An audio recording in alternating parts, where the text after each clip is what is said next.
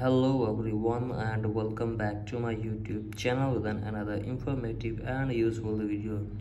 So guys, in this video I'm going to be showing you how can you remove Meta AI from Messenger.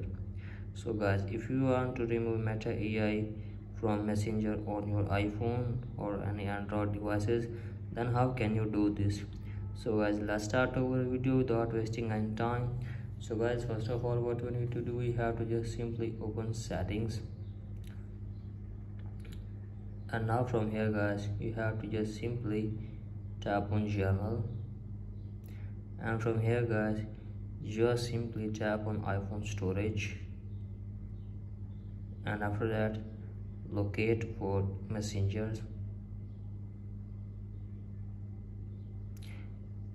and from here guys, you have to just simply offload the app and delete app, and after that you have to just simply install the oldest version of Messenger, because updated version have Meta AI, so you have to just simply download or install the oldest version of Messenger.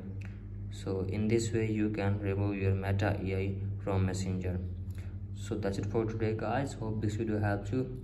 If you like the video, please subscribe to my YouTube channel as well. Thank you.